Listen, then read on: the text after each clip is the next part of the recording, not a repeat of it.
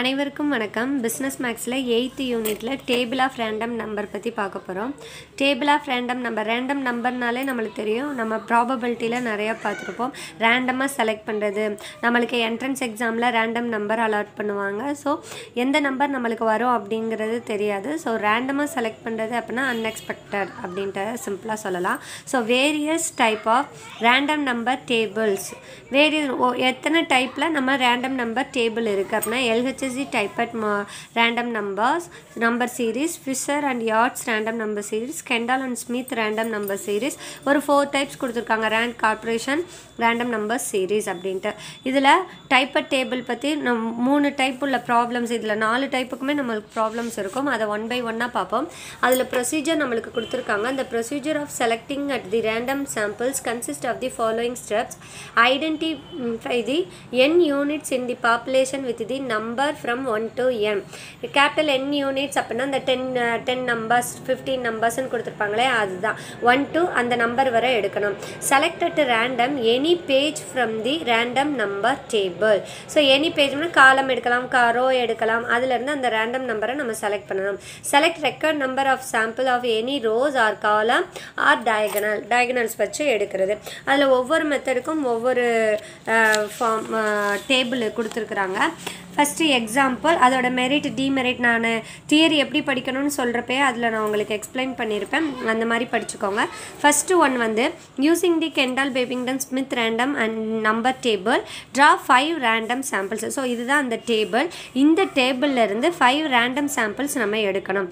அப்போ கெண்டால் பேபிங்டனுக்கு நம்ம எப்படி எடுக்கலாம் அப்படின்னா 5 நம்பர்ஸ் நீங்கள் காலமாக எடுக்கலாம், இல்லை ஒரு ரோவாக எடுக்கலாம், இல்லை டயகனல்ஸில் எடுக்கலாம், இல்லைன்னா கார்னர் இந்த இடத்துலேருந்து 3 எங்கே அப்படின்னு எடுத்துருக்கலாம். அதான் இங்கே கொடுத்துருப்பாங்க. காலமாக எடுத்திருப்பாங்க 5 நம்பர்ஸ். இதில் வந்து நம்மளுக்கு ரேஞ்ச் கொடுக்கல, இவ்வளோ லிமிட்டுக்குள்ளே இருக்கணும் அப்படின்லாம் நம்மளுக்கு சொல்லலை. ஸோ 5 ரேண்டம் சாம்பிள்ஸ், ரேண்டமாக நம்ம 5 நம்பர்ஸ் செலக்ட் பண்ணணும். நீங்கள் லைட்டாக பென்சில்ட்டு அந்த மாதிரி ஷேர் பண்ணிக்கலாம், இல்லைனா அதை டார்க் பென்னுட்டே அப்படியே பாக்ஸ் போட்டு நீங்கள் காட்டலாம்.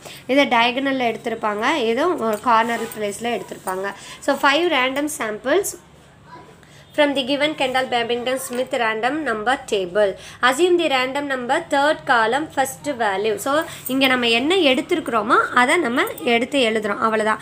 Assume third column first row, இல்லை இங்கே ஃபஸ்ட்டு காலமில் 4th வேல்யூவில் இருந்து 5th வேல்யூவில் இருந்து ஃப்ரம் 5th வேல்யூ அந்த வேல்யூவை எடுத்து எழுதணும், அவ்வளவுதான். அதே இது 8.2ல் என்ன இருக்குது? Using the following டைப்பட்ஸ் random number table. So டைப்பட்ஸ் random டேபிளில் நம்மளுக்கு என்ன கொடுத்துருக்காங்க? ஒரு டேபிள் கொடுத்துட்டு draw a sample of 15 houses from Kaveri Street which has 83 houses in total. So 15 houses, 83 houses இருந்து நான் எவ்வளோ எடுக்கணும்? 15 houses எடுக்கணும், ரேண்டமாக நான் செலக்ட் பண்ணணும். ஸோ அந்த 15 ஹவுசஸ் நான் எப்படி எடுக்கணும்? நம்ம ஃபஸ்ட்டு n யூனிட்ஸ்னால் 1 to nலேருந்து போடுவோமா? ஸோ நம்மளுக்கு ஒவ்வொரு வீட்டுக்கும் உள்ள நம்பர், ஒவ்வொரு வீட்டுக்கும் நம்பர், ஃபஸ்ட் வீட்டுக்கு நம்பர் 1, செகண்ட் 2 அப் டு 83 ஹவுசஸ்க்கு நம்ம நம்பர் 1 to 83 வரை போட்டிருக்கோம். அதான் இங்கே போட்டிருப்பாங்க. Here door numbers are assigned 1 to 83. Assume that random we first second column assume தான் பண்ணுறோம், நம்ம எதுனாலும் எடுத்துக்கலாம். So the first sample 66, other 14 samples. So இந்த இடத்துல நம்ம 2 digit வேல்யூ தான் வேணும், ஆனால் நம்மளுக்கு 4 digitல டேபிள் வேல்யூ கொடுத்துருக்காங்க.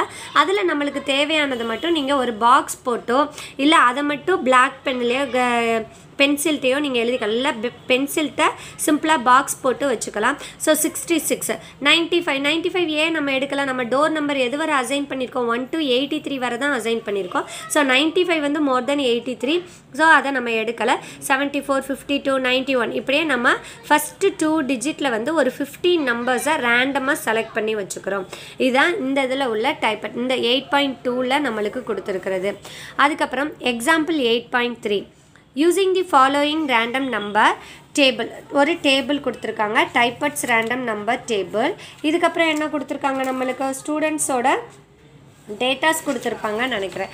இந்த டேபிளை யூஸ் பண்ணி draw a sample of 10 children with their height from the population of 8585 children as classified here under. So ஒரு children ஓட height சென்டிமீட்டர்லேயே நம்பர் ஆஃப் சில்ட்ரனும் கொடுத்துருக்காங்க. ஸோ 2 children வந்து 105 ஹைட் இருக்கிறாங்க. ஸோ 4 children 107 சென்டிமீட்டர் ஹைட் இருக்கிறாங்க. 14 சில்ட்ரன் வந்து 109 109 centimetre height இருக்கிறாங்க. So இந்த மாதிரி டேபிள் கொடுத்துருக்காங்க. இப்போ நம்ம எதை யூஸ் பண்ணணும் அப்படின்னா, இந்த கிவன் நம்மளுக்கு கொடுத்துருக்குறாங்க இல்லையா டைப்பட் டேபிள், அதிலிருந்து இதில் நம்ம செலக்ட் பண்ணணும். இதில் தான் நம்ம செலக்ட் பண்ண போகிறோம். Using the following random table, டைப்பட் table தான் யூஸ் பண்ணணும். ஸோ இதுக்கு நம்ம என்ன பண்ணணும் அப்படின்னா, இப்போ நம்மளுக்கு சாம்பிள் ஹைட் வந்து 107 ஹைட் சென்டிமீட்டர் எடுக்கிறோம் அப்படின்னா, அந்த 107 வரை நம்ம கிளாஸில் எத்தனை பேர் இருக்கிறாங்கன்னு கேட்டால், அப்போ அதுக்குள்ளே எதெல்லாம் அடங்கும்? 105 அடங்கும், 102 அடங்கலாம், 103. அதுக்கு பிஃபோர் உள்ள நம்பர்ஸ் எல்லாமே மினிமம் நம்பர்லேருந்து நம்ம எடுக்கிற நம்பர் வரை வரும். நான் சொல்கிறது புரியும்னு நினைக்கிறேன். ஃபார் எக்ஸாம்பிள் நம்ம கிளாஸில் மார்க் எடுத்துக்கோங்க. மார்க்கில் வந்து மினிமம் சிங்கிள் டிஜிட் மார்க்கில் இருந்து மேக்ஸிமம் சென்டம் வரை நம்ம கிளாஸில் இருக்கிறாங்க அப்படின்னா, இப்போ 9 வரை எவ்வளோ சிங்கிள் டிஜிட் எத்தனை பேர் அப்படின்னா அவ்வளோதான். டபுள் டிஜிட் எத்தனை பேரும்னா 20க்கு கீழே எத்தனை, 50க்கு கீழே எத்தனை, 80க்கு கீழே எத்தனை அப்படின்னா அந்த சிங்கிள் டிஜிட்லேருந்து 80 வரை உள்ள ஸ்டூடெண்ட்ஸ் தான் நம்மளுக்கு இருப்பாங்க. ஸோ அதே மாதிரி தான் இங்கேயும் ஹைட்டு.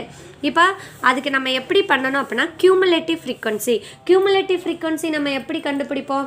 கியூமுலேட்டிவ் ஃப்ரீக்வன்சி ஆல்ரெடி நான் உங்களுக்கு ஸ்டாட்டிஸ்டிக்ஸில் நம்ம இதில் ப்ராபபிலிட்டி பார்க்குறப்ப நான் சொல்லி கொடுத்துருக்கேன். கியூமுலேட்டிவ் ஃப்ரீக்வன்சி அந்த மாதிரி போடுறது.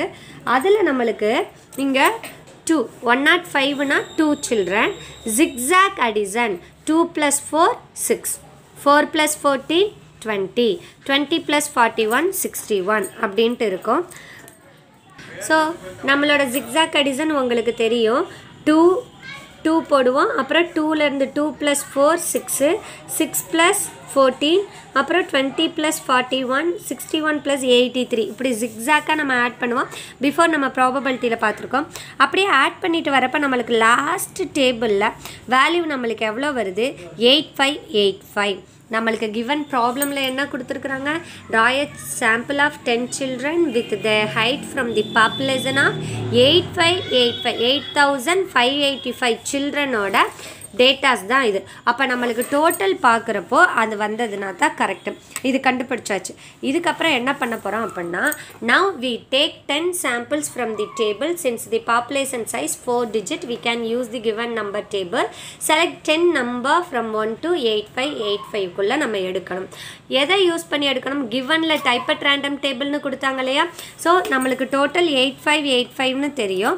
அதுக்கு உள்ள 10 numbers ரேண்டமாக நம்ம செலக்ட் பண்ணணும். ஸோ ஃபஸ்ட்லேருந்து இதில் செலக்ட் பண்ணியிருக்காங்க. நீங்கள் செகண்ட்லேருந்து செலக்ட் பண்ணலாம், இல்லை தேர்ட்லேருந்து செலக்ட் பண்ணலாம், எப்போனாலும் சரி. ஸோ 2585 1லேருந்து 8000க்கு பிஃபோர் உள்ள நம்பர். ஸோ அதில் செலக்ட் பண்ணுறப்போ நடுவில் 95 வருது, 91 வருது. இதெல்லாம் 8000 விட மேக்ஸிமம். ஸோ மேக்ஸிமம் நம்பரை நெக்லெக்ட் பண்ணிவிட்டு நம்மளுக்கு தேவையான ரேண்டமாக 10 numbers நம்ம எடுத்துக்கிறோம்.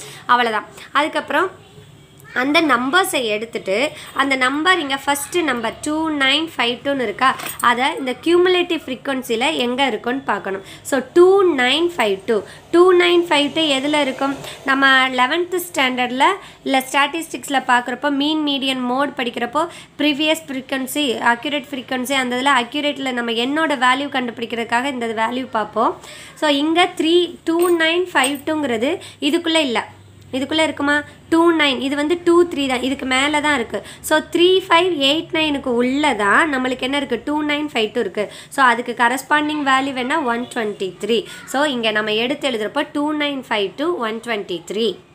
அடுத்து என்னது? 4161 எதுக்குள்ளே வரும்? இங்கே 49க்குள்ளே தான் வரும். இதில் நம்மளுக்கு இருக்கா 4161? ஏன்னா இது 3500 வரை தான் இருக்குது. ஸோ 4000 இதை விட அதிகமாக இருக்கும். ஸோ இதுக்குள்ளே தான் இருக்குது. ஸோ இதோட கரஸ்பாண்டிங் வேல்யூ 125. அதான் இங்கே எழுதியிருப்போம் 4167 125. அதுக்கு அடுத்தது நம்ம என்ன செலக்ட் பண்ணியிருக்கோம்? 2670. ஸோ அதுவும் இங்கே 123 வரும். அதை இங்கே நம்ம எழுதியிருப்போம். இப்படி ஒவ்வொரு டிஜிட்டுக்கும் நம்ம இங்கே பார்த்து எழுதணும். இங்கே 1545 இங்கே நம்மளுக்கு எதில் இருக்கும்? இந்த இடத்துல 1376 நம்மளுக்கு இருக்கா? கிடையாது. ஸோ 1545 லாஸ்ட் டிஜிட் நான் சொல்கிறது. ஸோ இங்கே நம்ம இதில் தான் வரும். இது வந்து 121. 152னா 121 இவ்வளோதாங்க. ரேண்டமாக செலக்ட் பண்ணுறது தான். ஸோ யூஸிங் டைப் இந்த டைப்பில் வந்து நம்மளுக்கு கேட்குறதுக்கு நிறையா சான்சஸ் இருக்குது. அதுக்கப்புறம் example 8.4 using the following random table கெண்டால் Babington Smith. So கெண்டால் Babington ஸ்மித்தில் use பண்ணி draw a random sample of 10 4-figure numbers starting from 1550 to 8000. ஆனால் நம்மளுக்கு இங்கே என்ன கொடுத்துருக்காங்க, 2 டிஜிட்டில் தான் கொடுத்துருக்காங்க. ஆனால் இங்கே கேட்டிருக்கிறது 10 நம்பர்ஸ் 4 டிஜிட்டில் வரணும். அப்போ நீங்கள் இந்த 2 டிஜிட்டை நீங்கள் எடுத்து 2 டிஜிட்டை 4 டிஜிட்டாக நீங்கள் மாற்றிக்கலாம். இதை தான் எடுக்கணுமா மிஸ் அப்படின்னா இது ரேண்டம் நம்பர் சாம்பிளிங். நீங்கள் ஃபஸ்ட்டு 2 கூட நீங்கள் எடுத்துக்கலாம். ஸோ அப்படி எடுக்கிறப்போ அந்த வேல்யூ வந்து எதுக்குள்ளே இருக்கணும், 1550லேருந்து 8000க்குள்ளே இருக்கணும். அதான் இங்கே நம்மளுக்கு தியரியில் கொடுத்துருப்பாங்க. அதை நீங்கள் என்ன செஞ்சிடலாம், இந்த மாதிரி பாக்ஸ் போட்டு 1000க்குள்ளே 1000 to 8000க்குள்ளே இருக்கிற வேல்யூவை எடுத்து செலக்ட் பண்ணிவிட்டு அதை ஒரு டேபிள் போட்டுருங்க. அவ்வளோதான், ரொம்ப சிம்பிள். 1 or 2 times நீங்கள் ரீட் பண்ணுங்கள், உங்களுக்கே ரொம்ப ஈஸியாக புரியும். தேங்க்யூ. உங்களுக்கு புரிஞ்சிருந்ததுன்னா உங்களோட ஃப்ரெண்ட்ஸுக்கு ஷேர் பண்ணுங்கள். லைக் பண்ணுங்கள், ஷேர் பண்ணுங்கள், சப்ஸ்கிரைப் பண்ணுங்கள், பக்கத்தில் பெல் பட்டன் அமுக்குங்க. தேங்க்யூ.